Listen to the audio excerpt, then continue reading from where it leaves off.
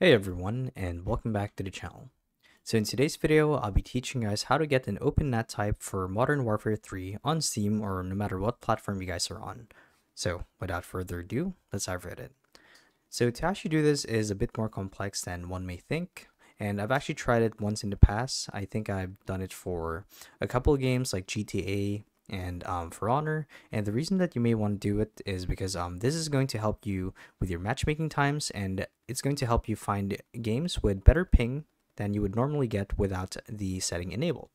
Now, having your open NAT type, or I should say having your network address type open, comes with a bunch of risks, but it depends entirely on how good the anti-cheat system is or the security system in place is for the game.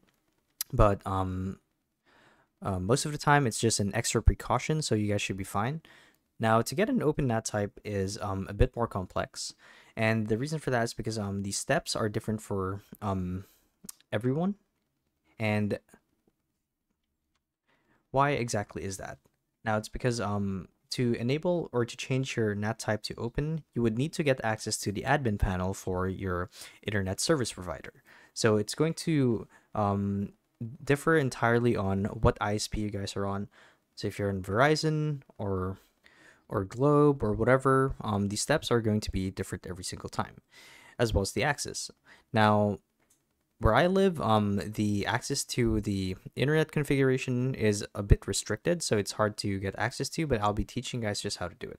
So I'm going to switch tabs here really quick just to show you what I mean. Okay, so here we are. Now, the place that you guys would want to go to is basically any website through a quick Google search and look for Modern Warfare 3 ports. So I'm going to use this one. So it's directly by Activision. So it's going to show you all different platforms as well as the ports for them.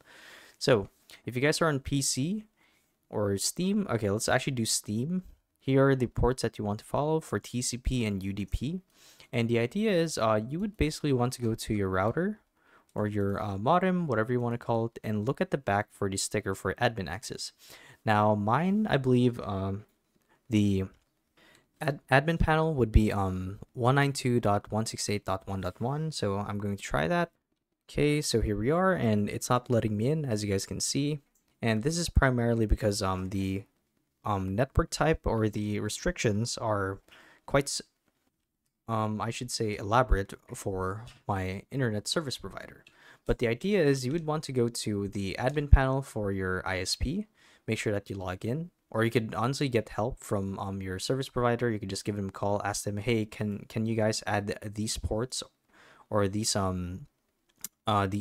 numbers to my IP address or my connection. So this way you guys would get faster matchmaking times and lower ping when you play the game.